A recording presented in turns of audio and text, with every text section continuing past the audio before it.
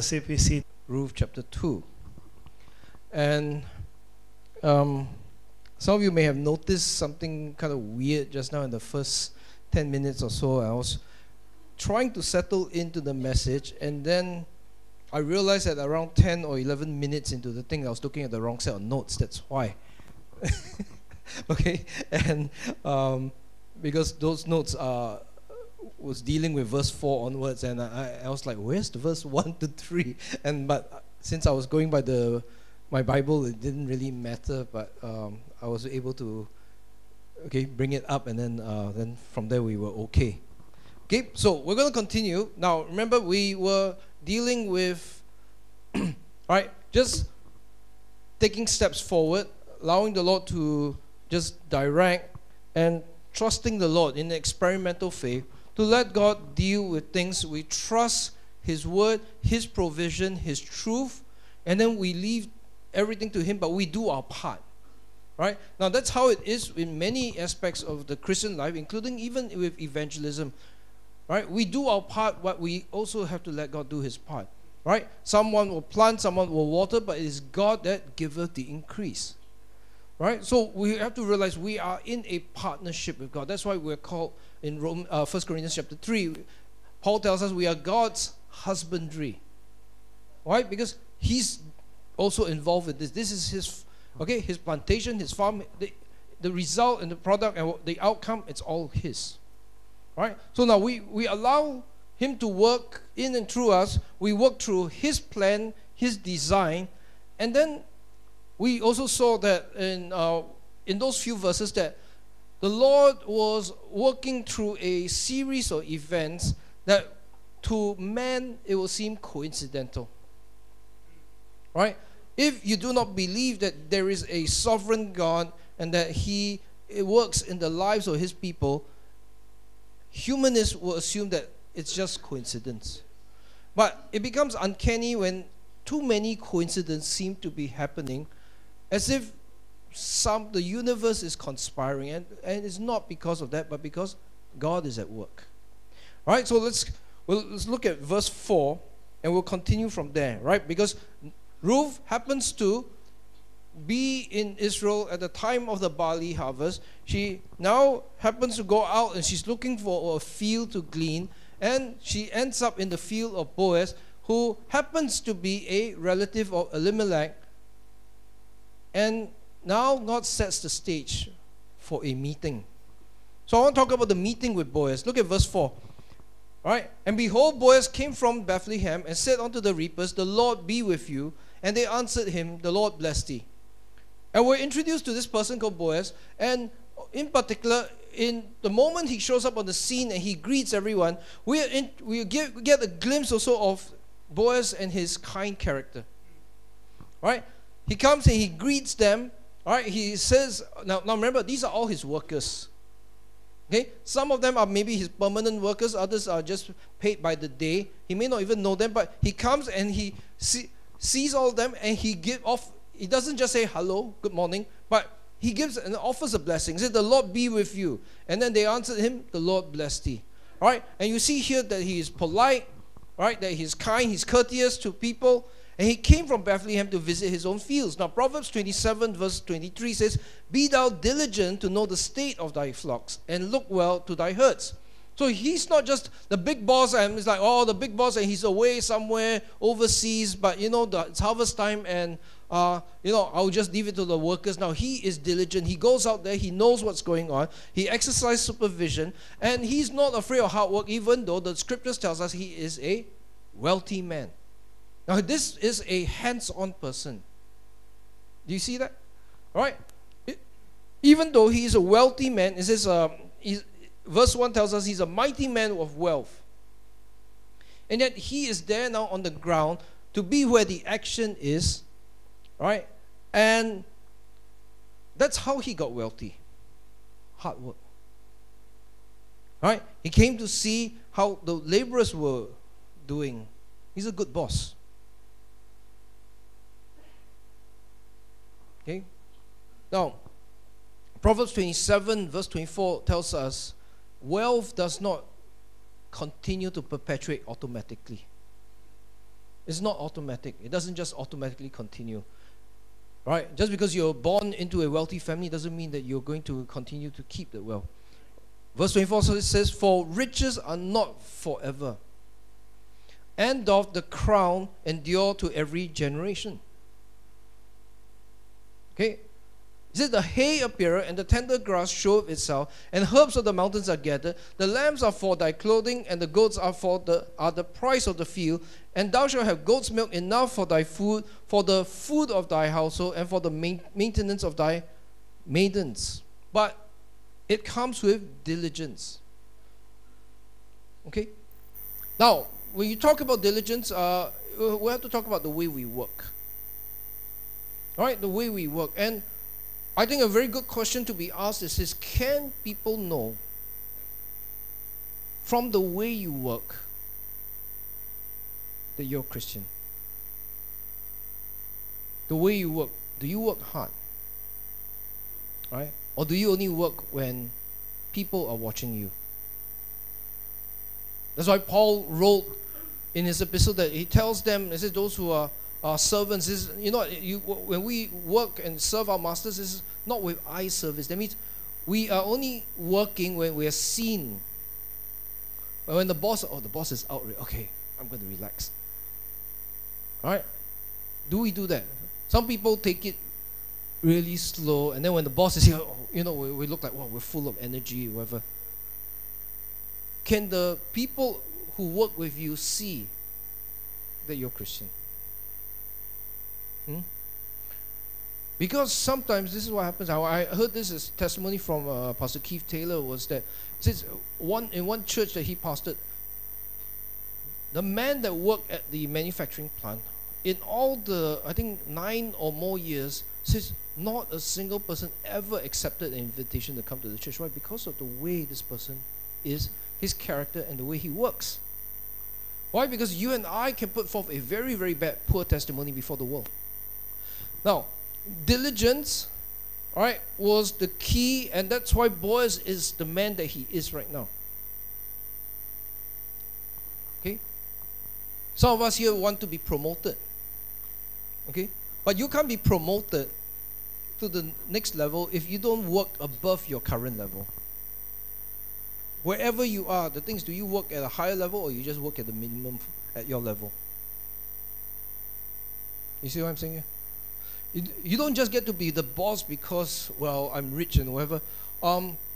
There has to be a certain mentality and mindset. And here, Boaz is on top of what's going on. He knows what's going on. He takes care of his workers. He takes care of his fields, his business. Right? Now, in contrast, you look at what happened. Naomi's family took everything they had. They went over to Moab. Right? It was supposed to be more prosperous, and they came back empty. Now, all this time, remember, Boaz and others remained in Israel, remained where God wanted them to be, and they survived the famine, and he is prosperous. While Naomi's family, they left to seek better pastures, to seek a better future and better prospects, and they came back empty. Right? Now, one note here about Boaz, and okay, I want us to look at this issue of character. Okay, because you can discern the character of a person by how they treat other people who are so-called below them. You see what I'm saying? He is a man of wealth. He is a man in a position of power. He is an employer of many. All right, he has a higher status than everybody else. Now, how does he treat these people? He treats them with courtesy. He's very respectful. He's polite, even though he's their employer. Right? Those who are inferior in rank or status or whatever. Now, look at Ephesians 6 verse 9, because it tells us, "And ye masters, do the same things unto them, forbearing, threatening, knowing that your master also is in heaven, neither is there respect of persons with him." All right? How do we treat people who are unable to repay us? Right? Who are unable to do anything for us? Then, now let's apply that not just to the people around you, but even to the pastors. How do they treat you? Because that will reveal a lot about the character and the person. Right? Boaz, in his treatment of people, you see here that he has a very high exemplary character. Then not only we see the character of Boaz, but we see also that Boaz notices Ruth. Okay, verse 5. Now, it says here, and then Boaz said unto his servant that was set over the reapers, whose damsel is this? Now, he asked the supervisor over the reapers, now, who is this person here gleaning in the fields? Now, he took notice of her. I wonder, this is a very basic requirement. The ushers in the church, frankly, I don't even think we really need ushers if members do what we're supposed to do on Sunday. And one of the things is what? You take notice of someone who's new. You see, what sets Boaz apart from other people is this. As a mighty man of wealth, and he is, well known and all that in the town, you will notice something. If you are somebody important, if you are a big shot, people take notice of you. But you notice Boaz, he took notice of other people. That doesn't happen in our modern world, does it? Because now, if you're big shot, you're important, you're a celebrity, whatever, you don't notice other people. You expect people to notice you. And you have no time for all the small people, all the insignificant people. And here he notices, wait a minute, somebody else over there. Who's that? Remember, there are a lot of temporary workers hired during the harvest. There will be a lot of unfamiliar faces, but he took notice. Who's that? Right? This is a man who pays attention to details. All right? Now, whatever it was, I want us to realize something also. Now, first impressions do matter to some point because they do catch someone's attention. And there was something about Ruth that caught his attention. I will put it to you, Boaz was an observant man. Okay? He didn't just go through and then, he didn't have no idea what's going on around him. All right? Now, if you want to have friends, you want to, meet people and all that, realize something. People enjoy it when you are curious about them. Okay? This works for everyone, even if you are shy or introverted. Okay? I know there are a lot of shy people here. Okay? Now, if you take an interest about them, if you're curious about them, now, all these things are things that you and I can do. Those who are single, I hope you're paying attention here, taking notes. All right? And so he was curious about this lady. He asked, who's that? Okay? Now, and then Boaz discovers Ruth's circumstances. Look at verse 6. And the servant that was set over the reapers answered and said, it is the Moabitish damsel that came back with Naomi out of the country of Moab. Ah, so that's who she is. All right?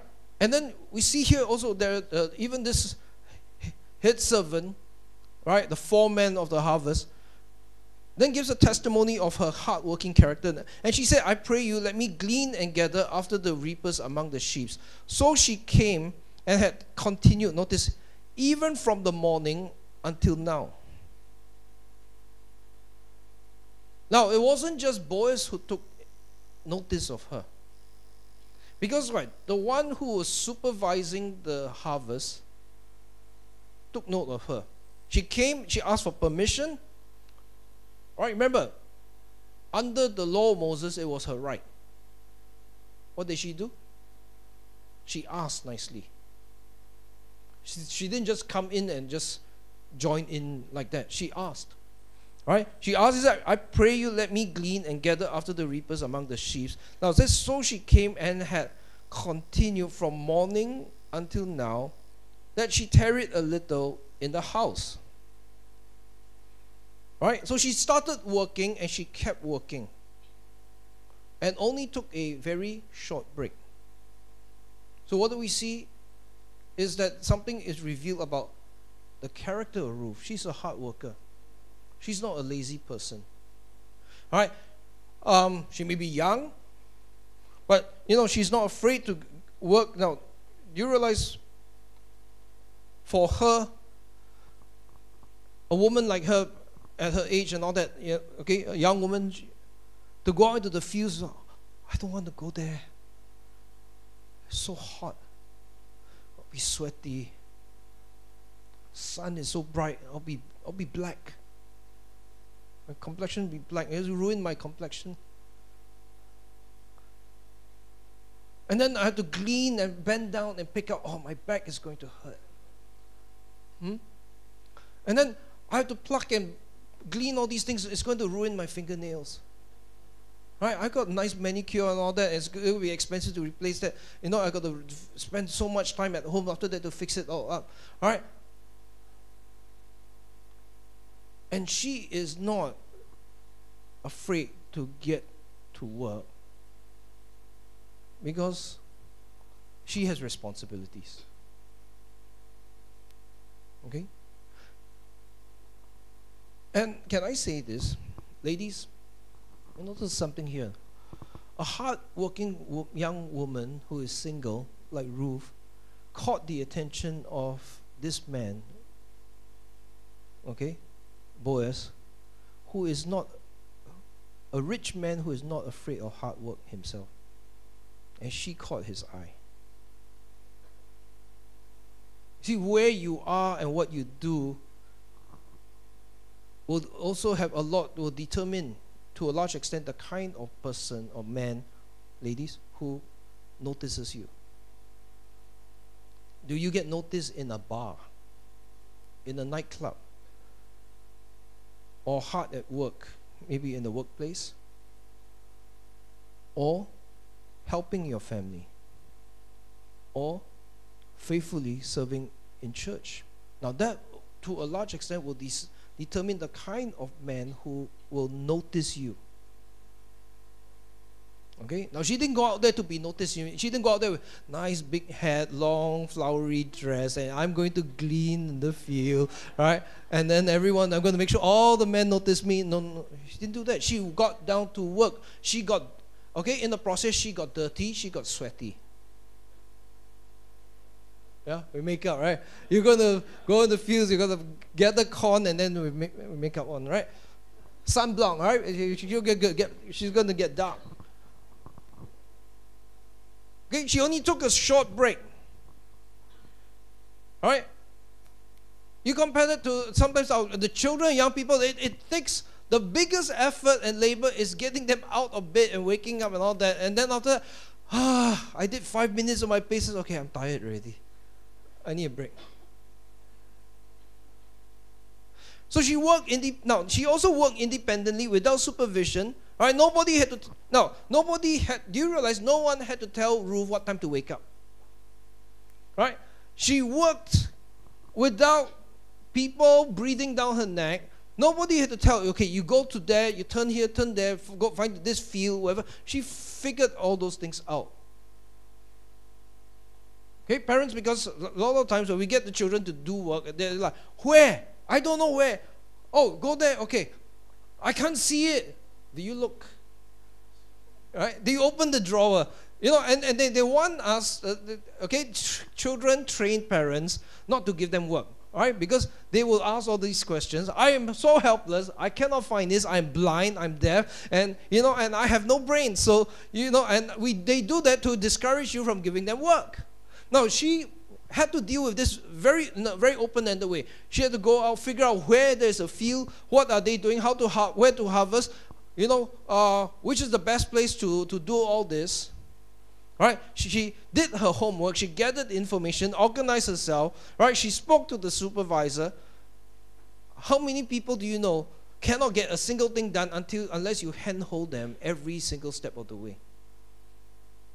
Are you a good worker? Are you a blessing to your boss? Right? To your employer? All right, because you look at the life of Joseph, what happened? Even as a slave, working under Potiphar, what happened? Potiphar had no idea what was going on, everything in the house, other than he was safe in the knowledge that Joseph is in charge and he's got everything under control. Wow. So people can discern from the way we go about doing our work and whether we finish our task. Now, all this is told to Boaz, and he's making his observations. Other people are observing her. They're watching her. And because of that, now Boaz welcomes her, right? And he shows compassion to her. Look at verse 8. Then said Boaz unto Ruth. Okay, just want to make sure I didn't skip any verses. Yeah, okay. Verse 7, okay, before I get there, remember, they said she continued from morning until now, that she tarried a little in the house. So she only took a very short break. Okay, I know, a lot of people, they can get in, wow, they do this, do that. After that, oh, I need a break. And then the break is longer than the time they spend at work. If you have young people, okay, you have teenagers in your home, you know that's what they sometimes do. Okay, and she doesn't do that. So Boaz welcomes her. He likes people like that. Okay, if you're a hard worker, okay, and you're a diligent person, you like people who work hard also. Okay, they gain your respect. Then said Boaz unto Ruth, hearest thou not, my daughter? Okay, now this tells us there's quite a bit of an age gap. He's a much older man compared to, okay, Ruth. All right, ladies, a number of you, about where I can see how you could be about still old enough to be my daughter. Okay, now there's a big age gap. Boaz is not a young man. What does he tell us? Go not to glean in another field, neither go from hence, but abide here fast by my maidens. Right? So he welcomes her. Right? He makes her feel at home. And then he shows kindness to her. Right? He tells her, don't go anywhere else. Right?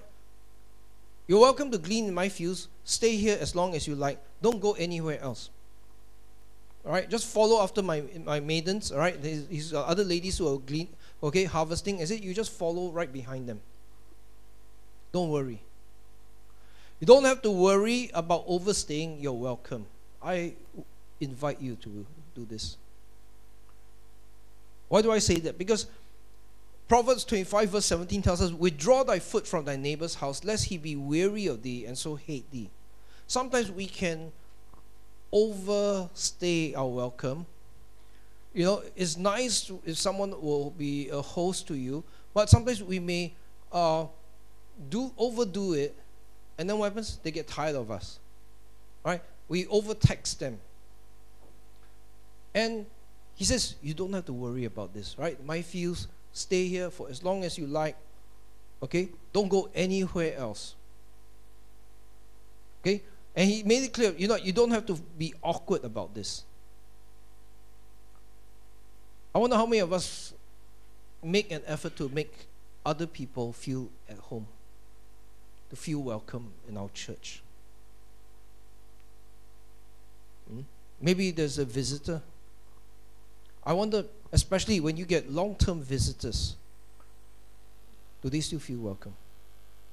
Right? Are they welcome in our homes? Do you realize it is a scriptural requirement, even for the pastor, that he is given to hospitality? Being a hospitable person, welcoming people. All right? Why? Because all these are manifestations of what? Charity. Right? Christian love. And Boaz is showing this, all right, to Ruth. I know some of you will argue, well, that's because she's a single and young lady and all that. Maybe. But you will see that he's also very kind and polite even to his workers. It's just the kind of man that Boaz is. He shows kindness to people. Even to people who, now here's the thing, who cannot repay him. That's why you notice, you really, if you look at someone who is high in terms of status and position and power, how do they treat the people under them? How do we treat people who are unable to repay us for what we do for them, or the kindness that we give to them, and you know someone's not in a position to return it back? It is not I scratch your back, you scratch my back. Okay? How do these people treat others in that situation? And so, here he tells her, all right, you stay in our fields, all right, just stay here. And he welcomes her, he gives her a sense of belonging. Now look at verse 9. It says, let thine eyes be on the field that they do reap, and go thou after them. This, have I not charged a young man that they shall not touch thee? All right, and when thou art athirst, go unto the vessels and drink of that which the young men have drawn. So it says, she's told, all right, follow the workers around as they harvest and pick up everything that they drop. All right, it's all yours. And then he says, I have already given instructions to the men. All right, they are not to hinder you, not to get in your way. All right, as you attempt to glean. Now, because think about this, these men are paid, okay, by how much they gather. She's competition to them. And he told the men, don't get in her way. Leave her alone. Okay? Now, this is when thou art athirst, go unto the vessels and drink of that which the young men have drawn. Now, only the workers are allowed to drink from those vessels. Okay? She's not one of them. She's not one of the workers or employees. But he says, don't worry about it. All right? As far as I'm concerned, you're one of us. Just drink from there. All right? Feel at home. Use all those facilities. Now, okay, I'll make some observations here as a man.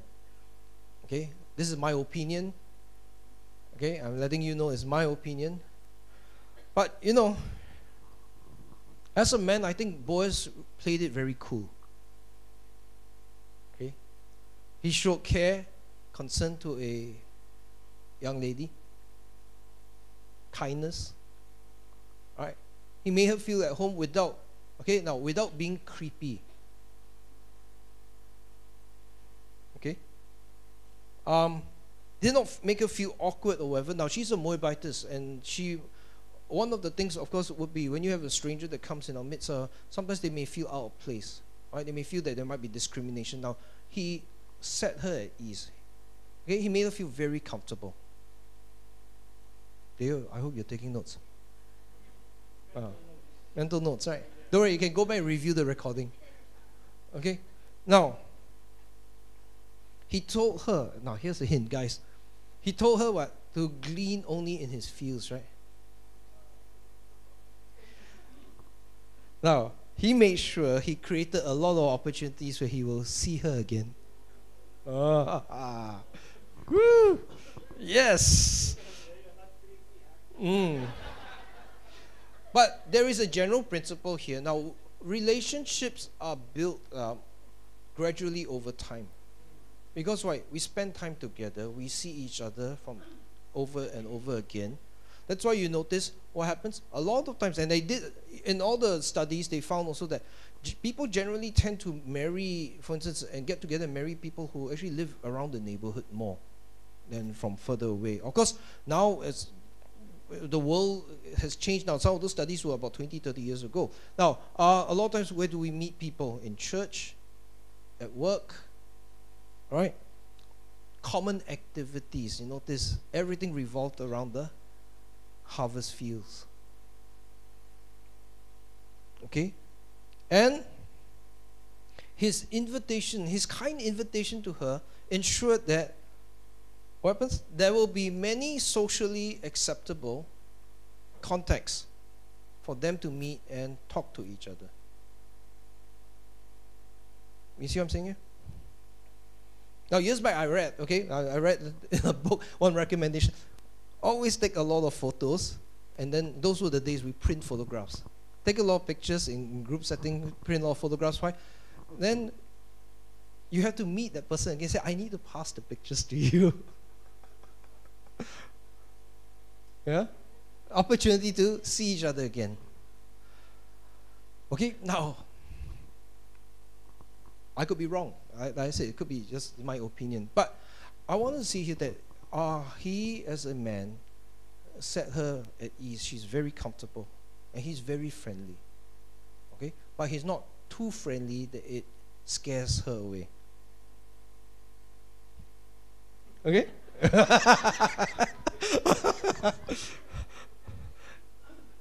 It helps when you have a very nice voice that makes the ladies melt.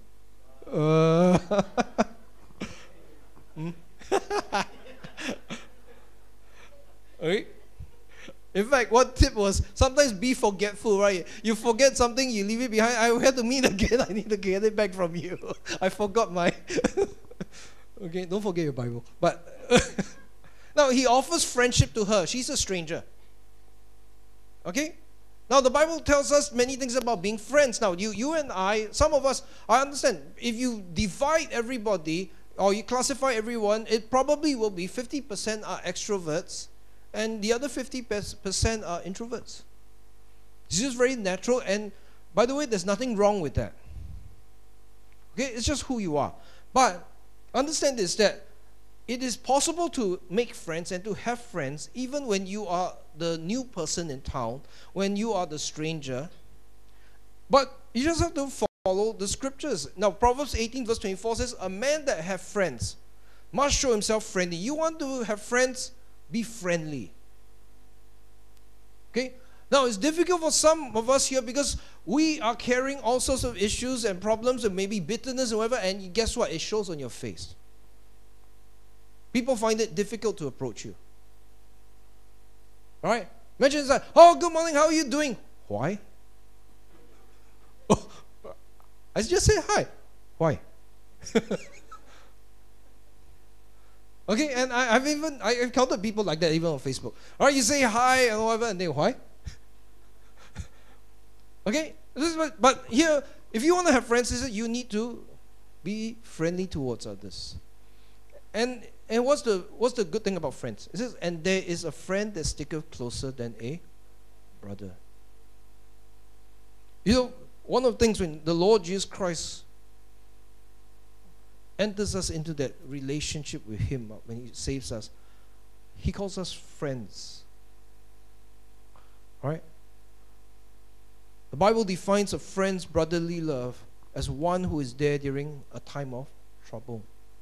Proverbs 17 verse 17, a friend loveth at all times, always. And a brother is born for adversity. If there's one thing that characterizes a brother is what? They are there with you in a time of trouble. Right? Thank God for friends, especially godly friends. Right? Friends that we have acquired, right, because of our common faith. You know, there's one thing that's in particular, especially as brethren, the great blessing is this: it doesn't matter what country we come from. We can still be so close as friends. It's like family. Imagine, all because of what? We have the same blood. Through the blood of Jesus Christ. Here, this friend will stick closer than a brother. Even closer than family. And you notice as we become adults, what happens? Friends become actually more important. It will seem they become actually much more important than family members, right? Because we eventually grow out and we leave also father and mother. But what happens? We have many other new friends. Okay, who ought to be your closest friend? Okay, on earth. It's the one you're married to. Okay? The problem is this, that sometimes in marriage, a lot of people can be romantically so in love with each other, but they're not very good friends. Friends stick closer than family. They are there through trouble. Our Lord Jesus Christ offered himself as the best example of friendship. John 15 verse 13 says, greater love had no man than this. Now a man laid down his life for his friends. Lay down his life. Right? Ye are my friends if ye do whatsoever I command you. Notice here it says, as a disciple of the Lord Jesus Christ. Right? If we obey and follow him, it says, you're his friend. Henceforth I call you not servants, for the servant knoweth not what his Lord doeth, but I have called you friends. For all things that I have heard of my Father I have made known unto you. Now, verse 17 says, these things I command you, that ye love one another. So, you see here that the friendship, the bond, the fellowship that we have in Christ is something very important, very precious. And the kind of love is a very special one, which is why he tells us, by this shall all men know that ye are my disciples, if ye have loved one to another. The sad part about it is that when we look at that verse, then we step back and wonder, in the majority of churches, it doesn't even seem to be true. You realize that? It's painful. It ought to be that, our bond, it's supposed to be a very close, intimate bond as brethren in the church. How close? From the Lord's perspective, okay, we have the Lord's Supper. Do you realize that we break the bread and we eat from the same piece of bread? Why? It pictures Christ, right? His body. What we consume is in us. You can't separate it. And he is in us as just as we are in him, but we also, because of that, we are very closely intertwined with each other. We drink from the same cup. How many of you drink and share the cup with strangers when you eat outside? We don't. Who gets to, Alex, who gets to share your cup? That's right. Your wife. The people who are closest to you. Do you see it pictured even in the ordinance of the Lord's Supper? There's a very close, intimate relationship between all members in the church, You cannot separate out the bread that we eat and what we drink from the cup from once it goes into our bodies, that part, it's got to do with it. No, we can't separate it out. Right? Oh, this part, my leg, it's the bread. And that was a picture of something special about the New Testament church. Okay? It is unlike anything. The relationships in there are unlike anything outside in the world. Which is why it bothers me if you can say that your closest friends are outside. Okay? It raises up a lot of very serious questions.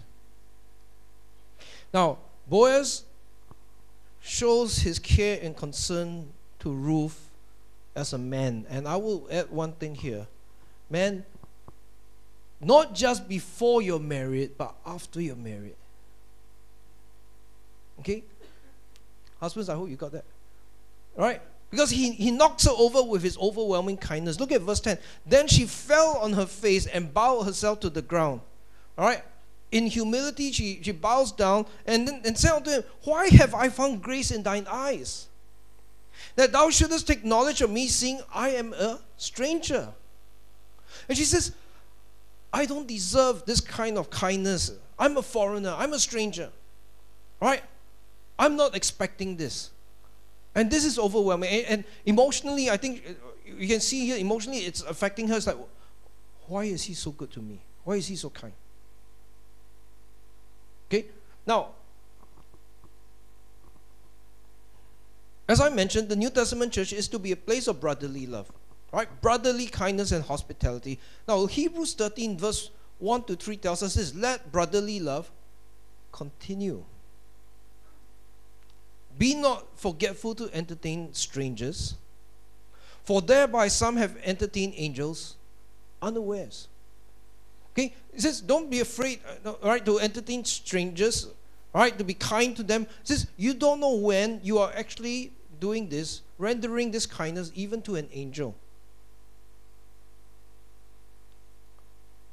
It tells us here, remember them that are in bonds, those under persecution, as bound with them, as if you are also going through the persecution, as if you are also imprisoned with them. Right? And them which suffer adversity, as being yourselves also in the body. Elsewhere we're told what? To weep with those who weep. Alright? This brotherly love. Why? Because family is best. Alright, continue this even in our midst, right? Those who are in our midst, those who come to us, even as we extend forward. Now, so much of this, do you realize, if we were to do that, we'll plow and open the ground even for us as we sow the gospel.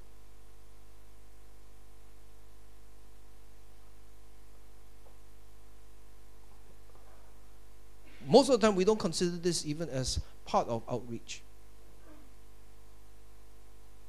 Okay? We think of all this in terms of what? Programs. But this is just people in terms of how we treat each other. Right? To be mindful of those who are in bonds. They suffer adversity. We identify with them. Okay? So, can I say this? Because many times, you and I, we've been burnt before.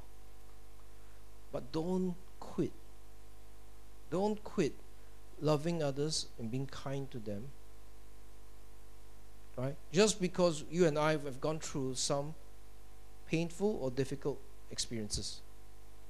Keep going. Right? These are instructions that are given to us. Peter tells us, above all things, more than anything else, we should use hospitality on one another without holding back, without grudging. 1 Peter 4 verse 8 to 10. And above all things, have what? Fervent charity among yourselves. All right? It's fervent, it's boiling over. All right, imagine you left the pot boiling for too long, it boils over. Don't worry about it, just have as much of it. Fervent charity among yourselves. Why? For charity shall cover the multitude of sins. Okay? Now, parents, you have to understand, many times, things are, sometimes there are a number of issues that are better dealt with if our children, now, who are not doing the right thing, they understand that when we deal with them, but we're dealing with them with love. We're firm about what's right and wrong, but we deal with them with love. Okay? Instead of just being strict and harsh. Very often that breeds rebellion. Okay? It says use hospitality one to another without grudging. Don't hold back. Okay? Now, we hold back sometimes because we've all been burned by people who abuse the hospitality. Okay? Who abuse it. Okay, there are brethren who have horror stories where there were others who just will sit there and they expect this other brother to pay for their family and their meal.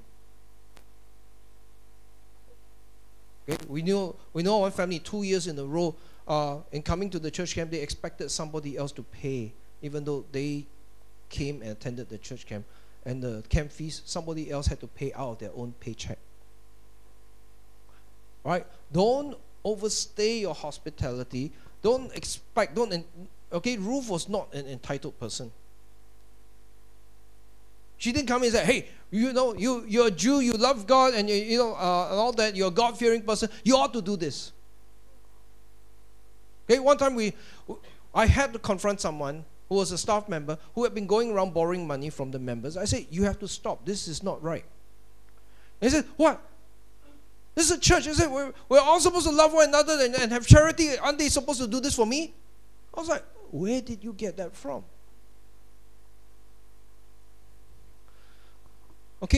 Now, charity will cover a multitude of sins. Many of the church problems will go away if there was charity. I'll just give you an example. Right, in 1 Corinthians chapter 13 now, one thing we're told is charity thinketh no evil. Yet, so many times, we have problems because someone was very quick to infer, to think the worst, to assume the worst, just because why? Maybe I didn't know the whole story from Wilson, but I already assumed the worst. I point out to people who do that and says, you have no charity. That's what the Bible says. Right? Man, how many of you think that way? Oh, your wife was late by an hour and a half. Oh, she must be out with another man. The more I think about this, the more upset I get. If you love her, why are you always so suspicious? Why are you always the first to assume the worst? Will it not be reasonable to think that maybe something else had happened first, to give someone the benefit of the doubt? More so if you do not have the information. Right? Oh, but it must be because, Gomer, you don't know what's in his mind. He's got something up his sleeve and he's planning something. Really? You have no charity. Right? Now, here it says it will cover a multitude of sins. Contrast it to people who are constantly offended all the time. Now, very quick one. All right, just turn to Titus chapter 1. Now, this is something that became much more obvious to me some months ago. Titus chapter 1. Now, so look at verse 15 and 16. Now, we read this in context. Okay? It's important to read this in context. Now, it says, unto the pure, all things are pure. But unto them that are defiled and unbelieving, we're talking about unbelievers, is nothing pure. But even their mind and conscience is defiled. Right? It describes the state of the lost.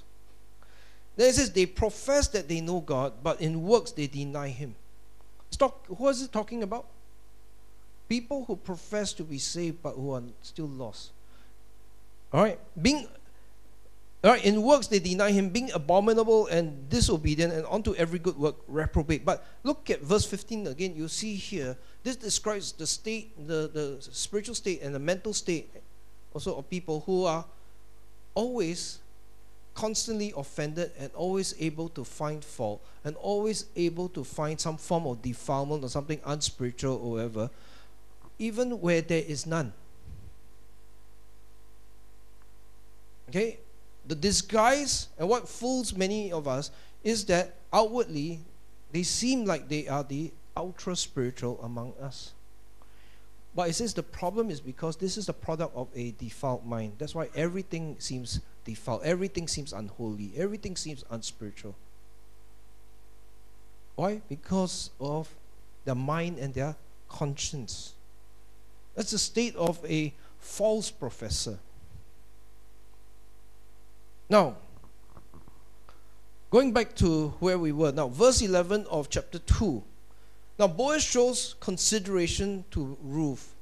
Look at his answer. Now, remember, she bows down. She says, why are you so kind to me?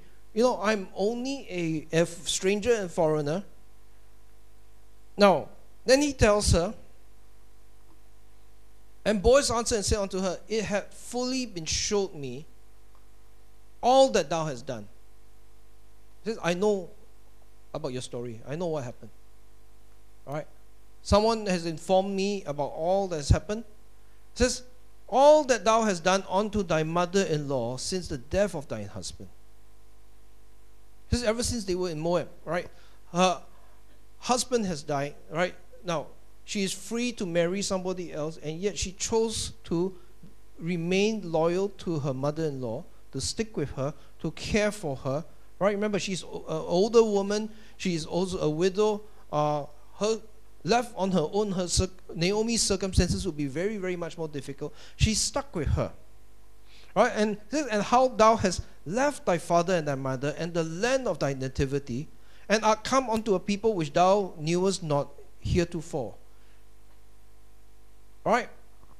Here we see he understands what has happened to her. Now, and this is the mark of a believer or disciple. They forsook everything to follow their master.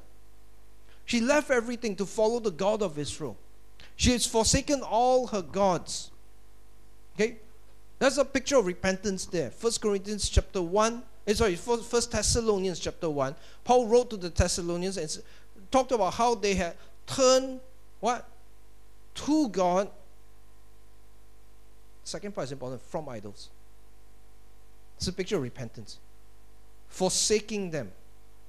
Not by our own works, however, but forsaking them, turning to God to serve the true and living God. Now here, this is what Ruth has done, and Boaz recognized she's a young believer.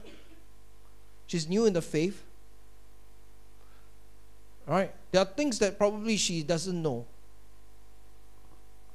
but he is welcoming and kind to her. Are we that way with new converts?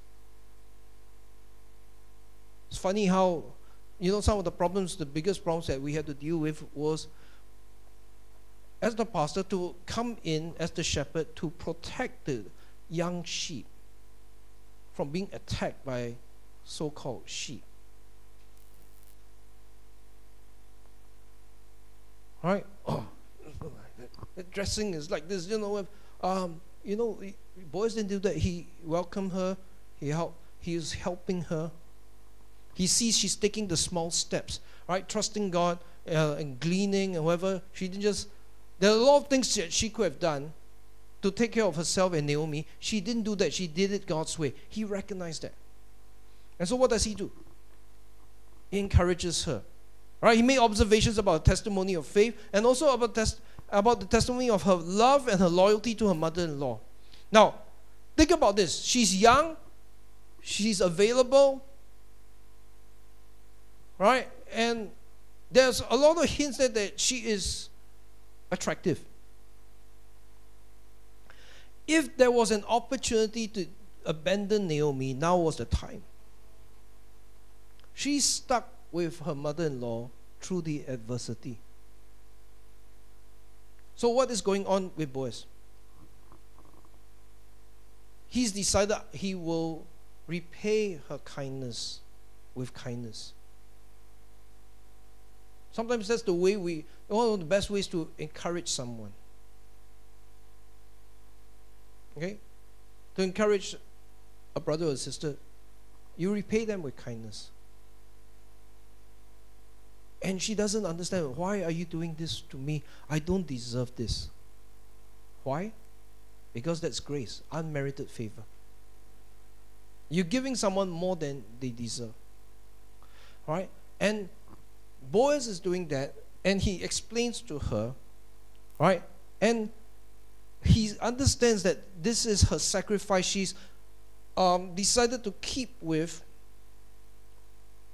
Naomi in spite of the fact that having an old lady like Naomi with her is a liability to her.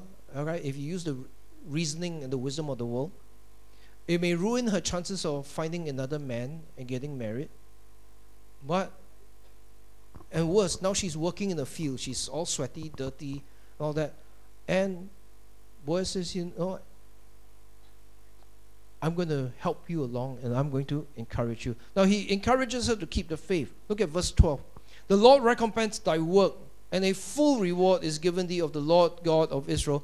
It says, under whose wings thou art come to trust.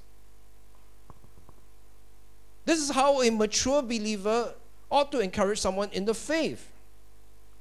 Right? Instead of trashing them because it's to show, okay, you're so unspiritual, you don't know this, you don't know that. Yes, they're new. Come alongside with them, help them out. Right? Instead of just criticizing them. Now, she had come to trust the God of Israel in spite of difficult and very challenging circumstances. Most people would walk away, but she all the more doubled down, and she trusted the Lord, and he pronounced a blessing to her, on her. Right? That how the Lord will reward her for what she's done and to keep trusting the Lord. Okay? So he did not just offer empty words. Right? James 2 verse 14 tells us, what doth it profit, my brethren, though a man say he had faith and have not works? So can faith save him?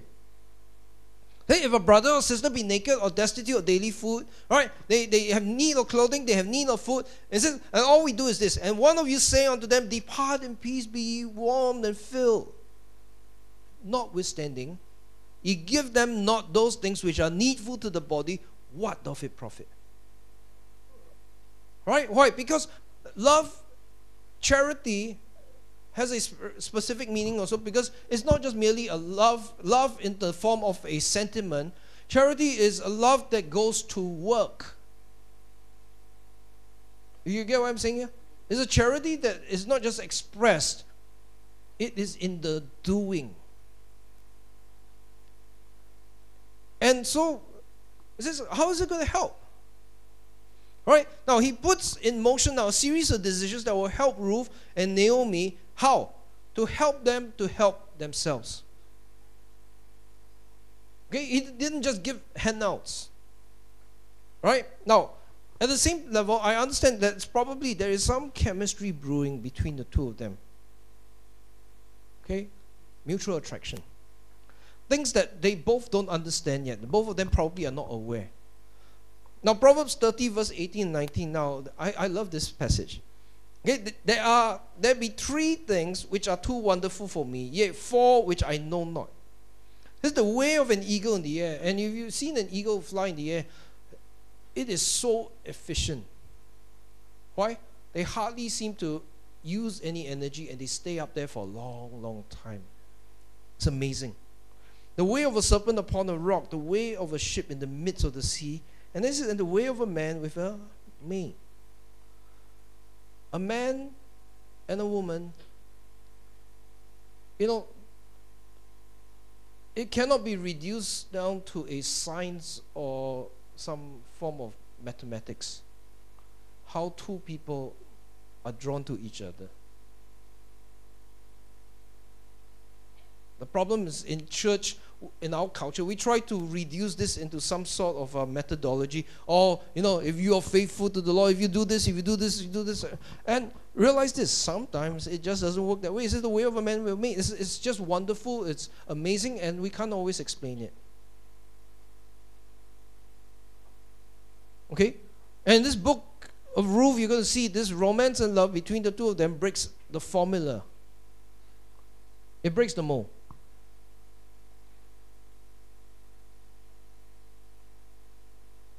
Right? And understand that the Lord can work something out in an amazing way that you and I don't always understand. Because left to our own wisdom, many times what happens? Two people coming together, what are you going to see? The people around them sometimes are going to say, these two, they're not good for each other. Right, Pastor? That's what, right? Sister Maribel, that's what they told you. He's not good for you. You'll be making a mistake. Right?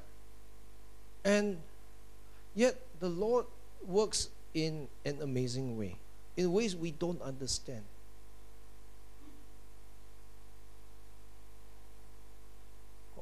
I know firsthand because when I first met my wife, my first impression was she's not my type. Little did I know, okay? All right, little did I know, what was going through her mind was exactly the same thought. She looked at me and said, no, it's not my type. No. Why? Because opposites do attract. Okay, you survey a lot of the married couples and they are opposites of each other. Okay? He was laughing. Right? And that's why sometimes we struggle with that, because like, how is this going to work? We're like poles apart. We're totally different from each other. We spend our time fighting or disagreeing or whatever. And yet there is an irresistible draw, okay, between these two. Now,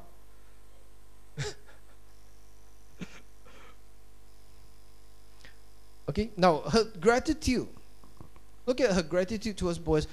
Then she said, let me find favor in thy sight, my Lord. All right, gratitude for Boaz for granting favor to her, gratitude for his comforting words of encouragement. It says, for that thou hast comforted me.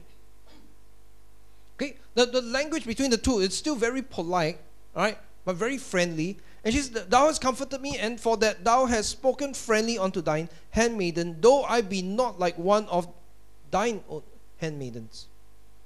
Right? She's grateful for his comforting words, grateful for his friendship, even though she's a foreigner, she's a Moabitess, she doesn't look like the others.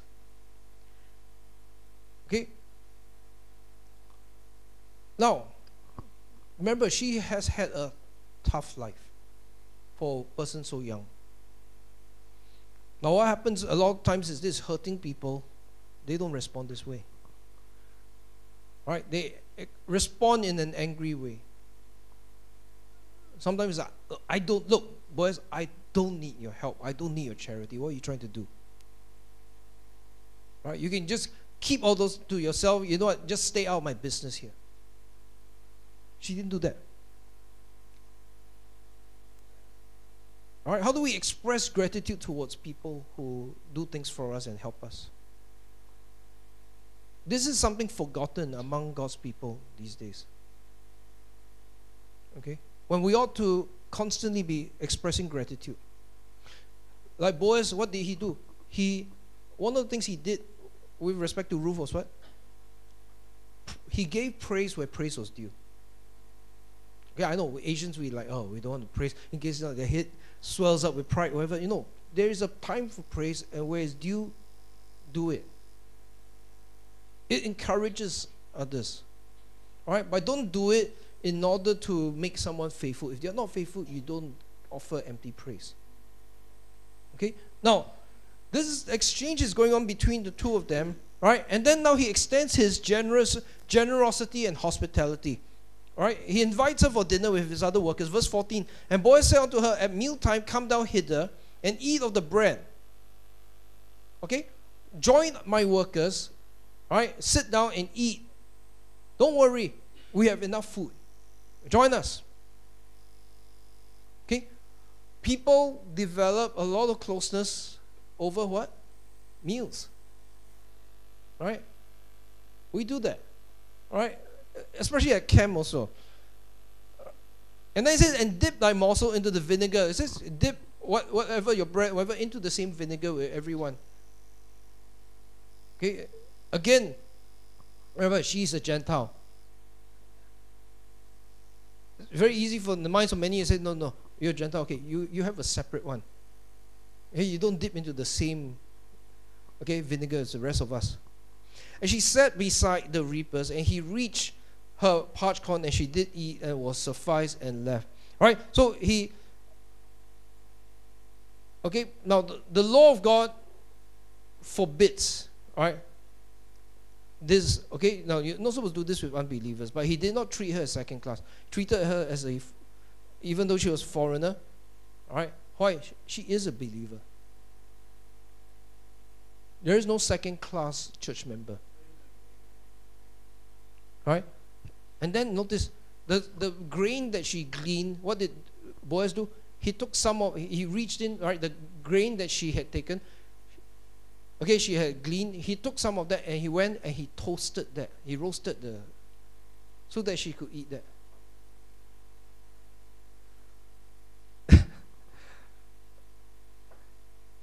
He's a gentleman. Yeah? But at the same time, you notice, very interesting, because now, think about what's happening at the meal, right? He could have used his own grain, roasted that, and given it to her. He didn't do that. He reached in to the grain that she had gleaned through her own effort, and then roasted that for her, so that she will eat of the labor of her own labor, rather than him just handing out a free meal. Okay, and one of the things we have to remember is there are going to be people in need, and at the same time we need to help them to help themselves. Okay, to help themselves, to give them opportunities where by their own labor and work, however, so that why? Because when people work for them, people work for themselves and provide for themselves through their work, it gives them dignity. When we just give stuff out freely, that they did not have to work or labor for it, we rob them of their dignity. Okay, we rob them also their pride, so to speak. Okay, I mean it in a positive way. Now, notice, he's taken, I think, an interest and a liking to her, and he secretly helps Ruth. Okay, now by allowing her to glean without interference among the sheep. Now look at verse 15. And when she was risen up to glean, right? So this is after the meal, right? They all sat down together to eat and whatever. They spent time around food. Now Boaz commanded his young men, saying, let her glean even among the sheep and reproach her not. Okay, now there was, concerning gleaning, it was supposed to be whatever drops down, but it says, okay, whatever's left behind and it was not plucked or whatever, it's okay, just let her glean from there. Don't stop her. All right. Now,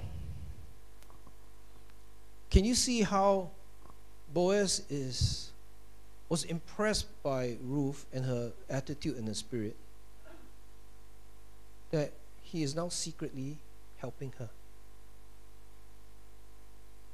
We thank God for that there are brethren among us that sometimes they know that you and I have a need or we're going through a tough time, whatever, and sometimes they don't want to embarrass us, whoever, but in helping us, sometimes maybe they will just leave something at the door. Right? You know, I love it when the brethren do that for one another in our church, and you know, there will be an offering, and it's not always to the pastor, right? An offering, and they put someone's name there, or whatever, and nobody knows who it came from. But you have a secret friend there somewhere. And they are cheering you on, they're praying for you, and they are encouraging you. They know you're going through a difficult time. Okay? And they are doing that. Now he goes one step further. Look at verse 16. Boaz continues to, in his secret acts of kindness. Now verse 16 it says, and let fall also some of the handfuls of purpose for her, and leave them that she may glean them and rebuke her not. All right, now here's the picture. Boaz is doing everything in his power to help her without stripping her of her dignity. All right, all she was seeking for is the right to work. All right, and what happens now? He is conspiring behind the scenes, telling his workers, all right, if she gleans among the sheep, leave her alone. Let her do it. All right? And when you carry your grain, your corn and whatever, you know, just accidentally on purpose drop some on the ground to let her pick it up. Accidentally on purpose. Yeah, I heard this. I don't know to what extent it's true. I heard this, that in one church, the preacher boys, the Bible school students, do the cleaning up in church on Monday morning.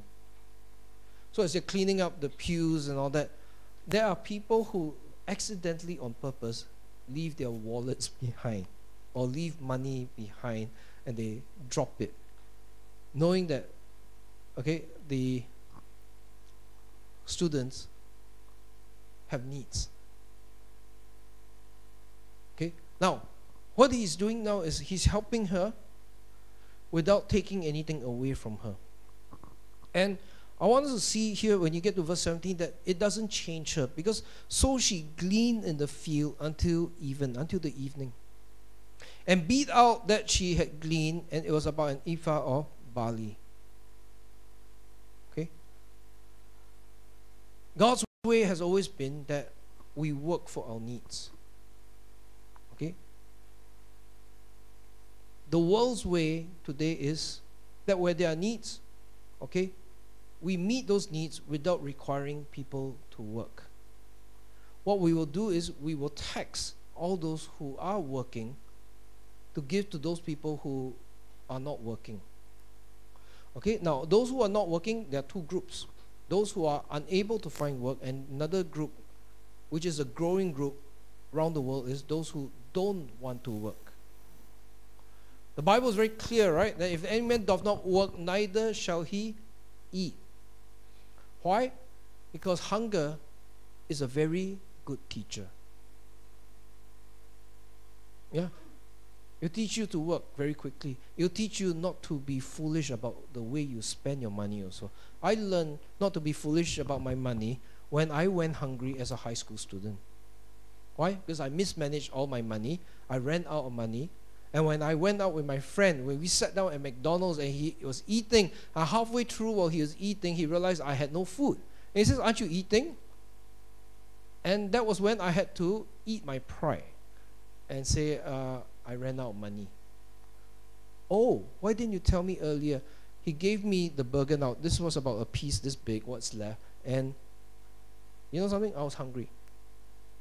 I had to swallow my pride and eat that small piece, which he had been eating. Otherwise, I would go hungry for the rest of the day. Now, I never made that mistake again. Never. Why? Because hunger is a good teacher.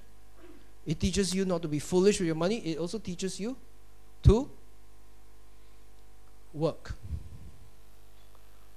Okay? The problem today also as parents that we are very quick to shield our children from consequences. They never learn. Consequences are a very good teacher even when they're this young. Okay, there's some things I will not shield them. I want them to learn by the hard way, and then they will never forget that lesson. As long as it's not fatal. Okay, and as long as it doesn't send them to a hospital. But some things they were going to have to learn. Now, so what do we see here? That as we wrap up, realize our churches can be very different. Right? If we season everything with charity and kindness, okay, and that especially among the New Testament saints, the love and kindness is uncommon as far as the world is concerned. It's different. And by the way, it ought to be different. That's why our Lord said, "What? By this shall all men know that ye are my disciples, if ye have love one toward another." And so the question we need to ask ourselves is, okay, what is the kind of atmosphere or charity that we have among us? Okay, we say we're brethren. That means we're brothers and sisters. Are we as close as that, as brothers and sisters? How is your love towards one another? How do we speak to one another? All right? Beginning from the pastor and the deacons and the leaders, whoever, how do we speak to other people? How do we treat them? Especially those that maybe are not in a position to, like I said, to repay us, right? Our kindness.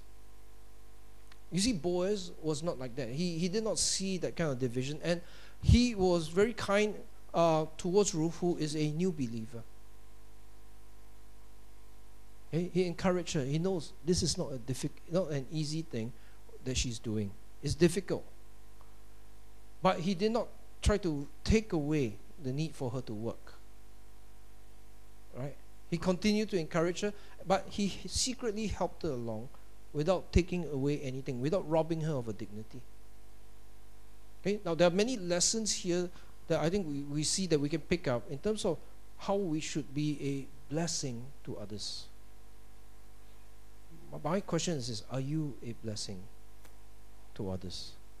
Are you an encouragement to others? All right? Are you sensitive to that somebody may not be having an easy time in church and they are in need of encouragement, of help, and of our ministry of prayer? Right? How do we do it without taking away their dignity? Sometimes some things it's difficult to share that as a prayer request without putting someone on the spot and embarrassing them. But if we know, we can always quietly, secretly just mobilize people to pray for that person. We don't have to get into all the details. We don't have to know everything. All right? And how do we make others feel welcome? All right? Every one of these things among God's people is rare and very different from the world. Okay? Now, if we could lay that as a part of the groundwork there, along with the gospel of Jesus Christ, I think it will make a huge difference. Right? It will make a huge difference in our ministries. And among ourselves, not only will we be a blessing to others, I believe we will in turn be blessed also. Okay? Like I said, it's pictured in the Lord's Supper. The unity, the intimacy of the relationship and the fellowship of the members, it cannot be divided. It is that close. The same bread, same cup. Right? And today, maybe some of us here, we need to change our heart, our attitude towards one another. Okay? But determine, let it start with myself first. Right? You be the one to make the first move. Just as Boaz saw the situation, he saw the need, and then he made the move. All right? And this will set in motion a whole series of things that will now create something amazing as we get to the end of the book of Ruth. Right? But determine, I will be the one. Let it start with me. Let's pray. Father, we thank you for your word. We thank you for showing to us this uncommon love and grace that exists, and charity that exists among your people. I pray and ask that you help us to determine that we want to be people like that. We will be those who will praise appropriately and offer encouragement and help, whether in kind or in prayer or in terms of encouragement, and that we will be hospitable and help everyone be welcome. Lord, that we will fulfill this desire of our Lord, that we will have a special love that the world cannot understand, even among the brethren. Lord, help us to be mindful and sensitive to the needs of others, and to realize that maybe someone who is hurting, and someone who has needs, and someone who needs help or needs encouragement, that we will be the first ones proactive about doing something. And that in every little way, that there are things that you can use us for.